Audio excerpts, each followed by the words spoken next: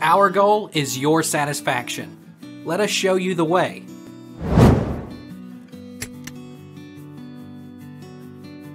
How much lecithin should I take daily?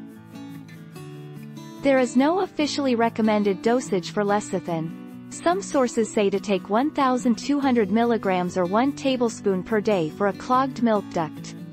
Others say to take 300 milligrams 2 or 3 times a day for general health benefits. Rab.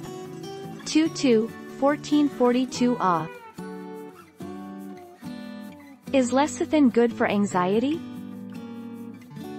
The results as presented in this study showed that combined caffeine and lecithin has anxiogenic effects, thus demonstrating the possibility of inducing anxiety disorder or decreasing its threshold in a normal people.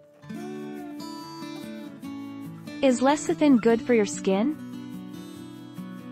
As an emollient, topically applied lecithin has the ability to soften and soothe the skin.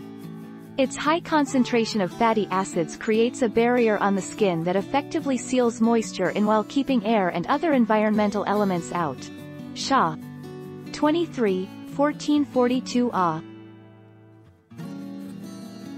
Is lecithin a blood thinner?